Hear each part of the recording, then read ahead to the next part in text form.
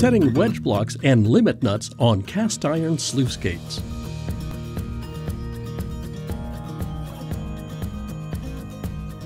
First, close the gate by snugging it down with the hand crank.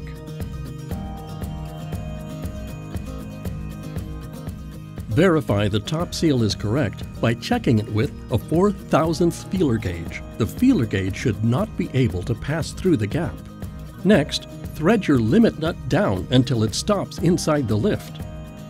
Then crank the gate back up, making sure the limit nut stays in place. Then secure it by tightening the set screws.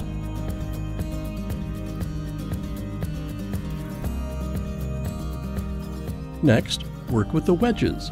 Loosen up the wedge bolts, push the wedge blocks up out of the way, and snug it in place with the wrench.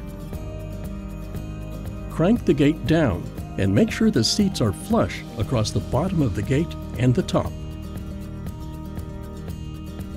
Loosen the bottom wedge block screws and tap the wedge blocks into place with a hammer.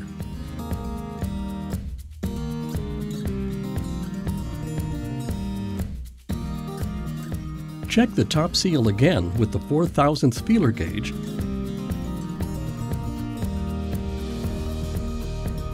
and then check the wedges to make sure that they're seated against the wedge caps.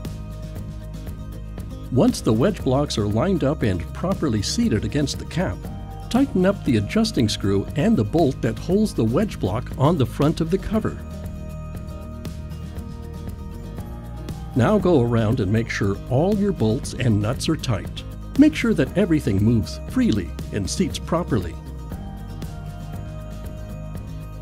For more information on installing Waterman gates, refer to our installation manual and the other videos on our website.